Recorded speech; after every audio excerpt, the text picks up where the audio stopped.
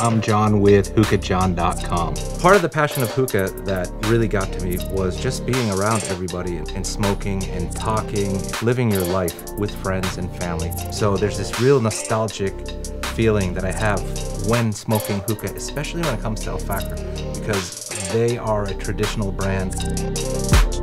And to me, hookah is very traditional.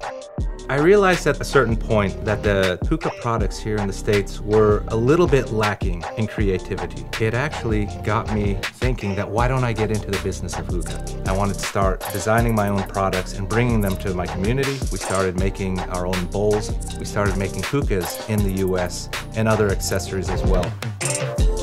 And it's all history from there. If I could put smoking hookah into 3 words, it would be community, sharing, and love. The reason I love Shisha is because it brings so many people together. Good opportunities come out of it. In the end, it's the mutual love that we all have for smoking hookah together that brings us together and keeps us together.